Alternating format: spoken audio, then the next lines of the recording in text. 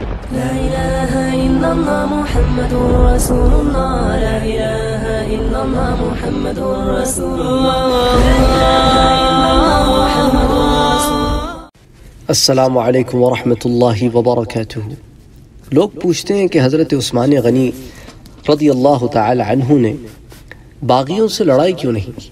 اس پر بہت سارے لوگ مختلف تعویلات پیش کرتے ہیں، لیکن جو تعویل آج میں آپ کے ساتھ شیئر کرنا چاہتا ہوں اس کا تعلق حدیث نبوی سے ہے، اور یہ وہ تعویل ہے نہ لڑنے کی جو عثمان غنی رضی اللہ تعالی عنہ نے خود پیش کی، اور ساتھ آپ کے ساتھ ریفرنسز بھی شیئر کروں گا.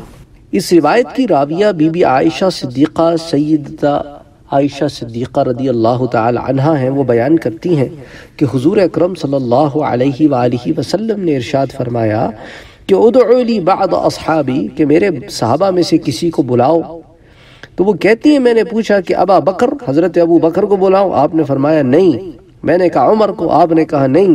میں نے کہا آپ کے چاچا کے بیٹے علی کو؟ آپ نے فرمایا نہیں. سیدہ عائشہ کہتی ہیں میں نے پھر کہا کیا عثمان کو بلاؤں؟ تو آپ نے فرمایا ہاں عثمان کو بلاؤ. پھر جب وہ آئے تو آپ صلی اللہ علیہ وآلہ وسلم نے مجھ سے کہا کہ تم ادھر الگ چلی جاؤ. پھر آپ صلی اللہ علیہ وآلہ وسلم حضرت عثمان سے سرگوشیاں کرنے لگے تو حضرت عثمان کا رنگ تبدیل ہونے لگا. راوی حدیث حضرت ابو سہلہ کہتے ہیں کہ پھر جس دن انہیں ان کے اپنے ہی گھر میں محصور کر دیا گیا تو ہم نے پوچھا کہ اے امیر المومنین، کیا آپ لڑائی نہیں کریں گے؟ تو حضرت عثمان نے جواب دے کہا کہ لا، ہرگز نہیں. ان رسول اللہ صلی اللہ علیہ وسلم عہد الی عہدا، کہ مجھے حضور صلی اللہ علیہ وآلہ وسلم نے مجھ سے ایک عہد لیا تھا، اور یقیناً میں اس عہد کی پوری پاسداری کروں گا.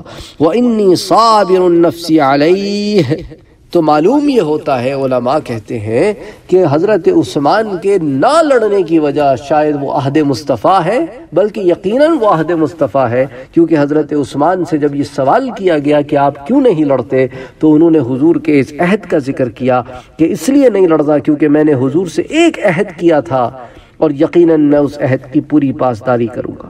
اور اس روایت کو فضائل الصحابہ کے ضمن میں امام احمد ابن حنبل روایت کرتے ہیں، اور باعتبار سند یہ درجہ صحیح کو پہنچتی ہے، اسنادہ صحیح. اسی طرح تاریخ المدینہ المنورہ میں بھی یہ روایت آتی ہے. پھر اس کو امام ترمذی بھی روایت کرتے ہیں، اور اس کو پھر مسند امام احمد میں بھی یہ روایت آتی ہے.